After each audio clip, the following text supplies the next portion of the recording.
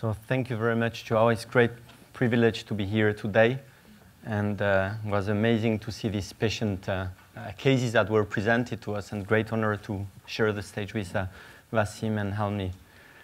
So first thing, before I start presenting my story, you need to know three things: that I'm a biologist, I'm an entrepreneur, and I'm a bit as well of a dreamer. So I will be talking about my dream and how, as a tech company, we're going to make those technologies we've heard about much more available to democratize what we have called data-driven medicine. Prior to that, unfortunately, I need to start not with a dream, but with a kind of nightmare. And this nightmare is that since population is getting older, according to Curie Institute, 1 person out of 2 in this room will get cancer. And unfortunately, unlike with AIDS, that's something that is very difficult to prevent with prevention actions. So basically what we have to do is to manage better cancer and to make cancer, as AIDS is today, a chronic disorder, a disorder we live with rather than a disorder we die from. And that's really my dream. And I'm going to explain you, now it's 6th time that we launched this company, what we have done to try to reach that dream. The good news is that with the number of data that we are producing today, and most of them being molecular information, so genomic data, we are ready today to spot mutations, to spot genetic variants that are behind many diseases. Cancers, but as well, as we heard, rare disorders, which are 6% of us who have such type of disorders. Now, we are not the only one who had that dream. Prior to us, and since we are at Wired, I had to take an advocate that made very clearly a statement that genomics would save people suffering from cancer. And this was Steve Jobs.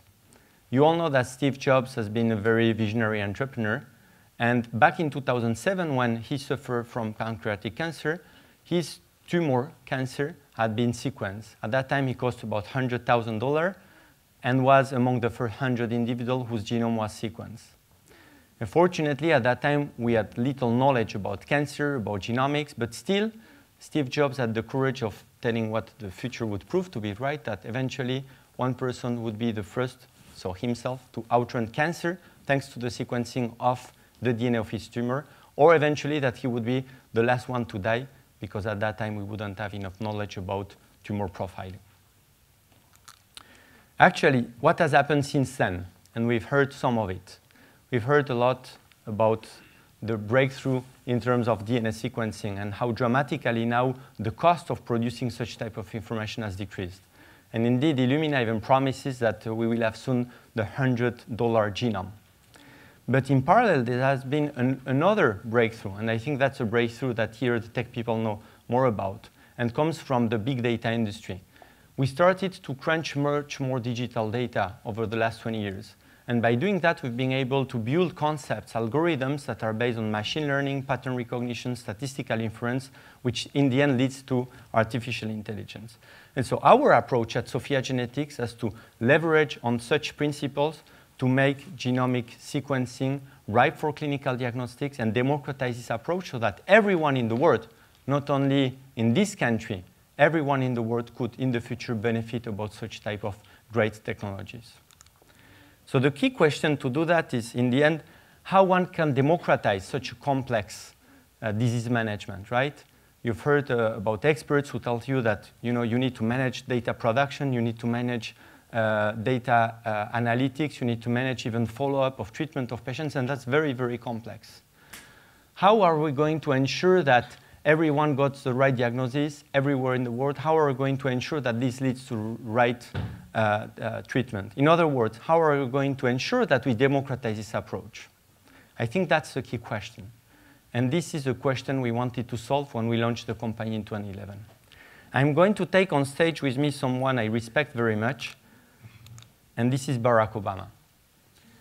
A year ago, Barack Obama made the launch of the Precision Medicine Initiative at the White House. And at that time, he explained us, very simply, how thanks to genome sequencing, we are moving into a digital era of medicine. And that the problem was not anymore about producing data, but the problem was about being altruist And that for this, what was required is that we would create a collective intelligence. And creating this collective intelligence requires few things, in fact. It's not about technology.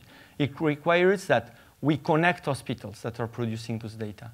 It requires that hospitals that are connected pool data in a single system. It requires that the experts in the hospitals share their expertise about the treatments they are giving, about additional information they have about the patient. And by doing that, we can dream to move into an era where with artificial intelligence, we can leverage on this data for the benefit of all. And this has been exactly the approach of SOPHiA Genetics. I will explain you a bit more about our artificial intelligence that in 2011 was not existing. As you know, an artificial intelligence needs to be built bottom-up. Self-driving cars will learn from us.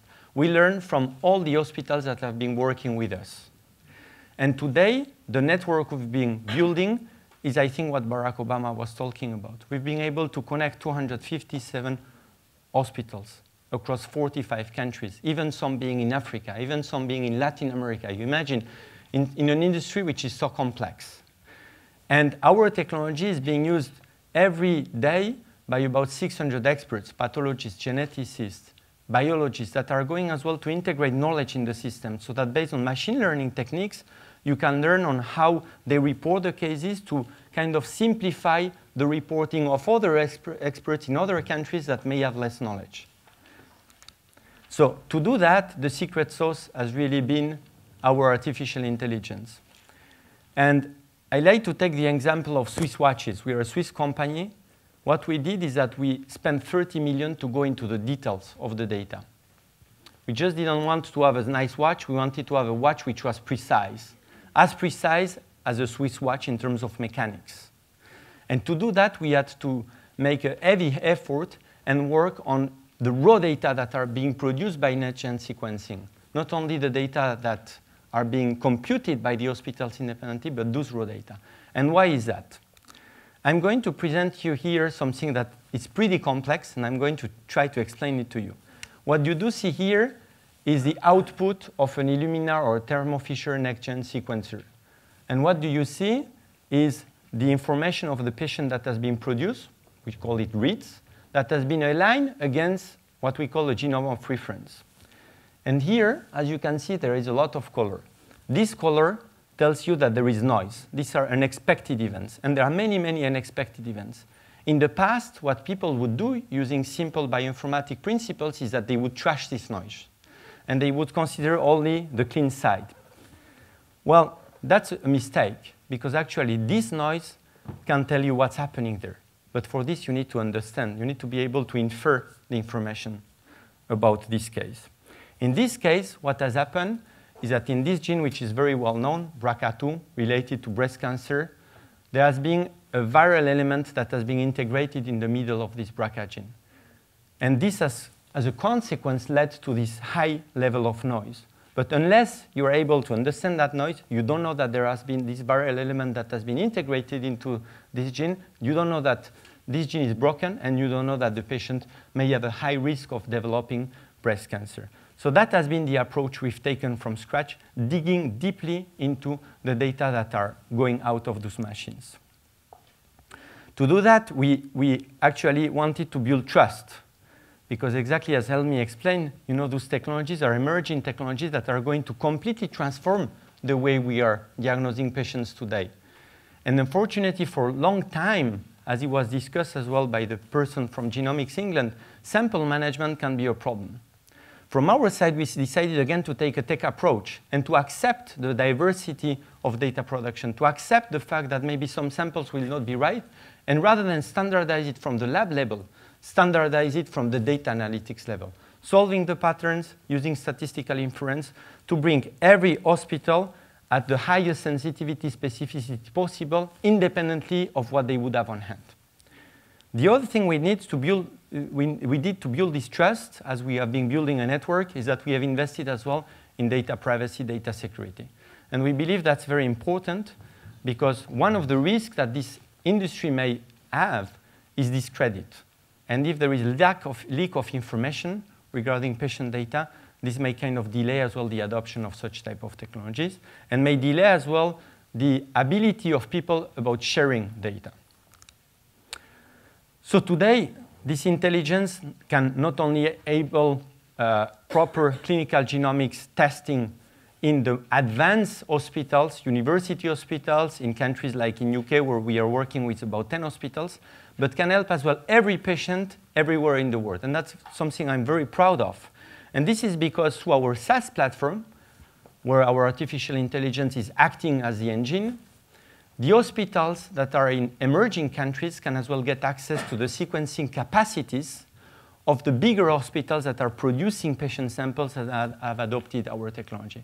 So in other words, we've been able to democratize that aspect as well, just giving to the emerging countries access to the capacity of the advanced countries in terms of data production. So hospitals working today with us are helping thousands of patients. I will show you some numbers. And they do that in rare disorders, where they may analyze a full genome, as it has been shown in some cases, very important, but as well in cancer, where it's much better to target a number of genes, because otherwise the information you will get will be like a Swiss cheese full of hole, and you're not going to be able to properly diagnose patients. And today, for us, it's a big day, because it's a day where we are for the first time announcing a milestone that we set since we launched the company. This quarter, we're going to hit the 100,000 genome profile. So our artificial intelligence at the end of this quarter will have supported the diagnosis of over 100,000 patients that were diagnosed through next-gen sequencing through a genomics approach. And for us, that was a big milestone. So in the world of today, with the network we've built, actually, the network is very powerful, but we are limited by something. And that is that we don't have all the data that could be useful on the top of genome information to really move into this era of what we call data-driven medicine. And here, as it was done in the previous talk, I encourage actually hospitals to share information about tumor type, tumor stage. And more than that, treatment that was given to a patient and success rate of that treatment. Because if you have this metadata, the molecular information, the network, then I think this leads you to a new era of medicine, an era that we call an era of real-time epidemiology, an era of where I think we're going to be able to consider that cancer is a chronic disorder, because we will be able, at the time of diagnosing a patient, to tell that patient, your cancer looks like the one of 10,000 other patients, among which 10% did receive this treatment plan A and survived. And this is my dream. Thank you very much.